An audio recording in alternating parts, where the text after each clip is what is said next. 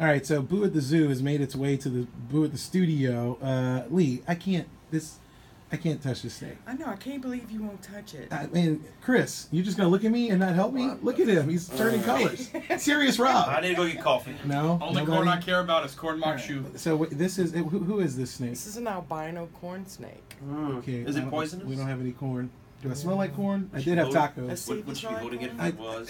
It's so close. Boo at the Zoo. You can get on. Will this snake be at the zoo? Because there's a lot of Boo. Look at him. He's looking at me weird. Chris. All right. Well, does he have any friends? Other snakes that are not white? Lots. All in the reptile house. He's got a bunch. Okay. And this snake actually came in this bag. I thought it was candy. To my surprise, it was not. Lee, I owe you for that one. Go to Boo at the Zoo. More information, where can they go, Lee? They can go to our website at Zoosiana.com. There we go. And it's a little tongue.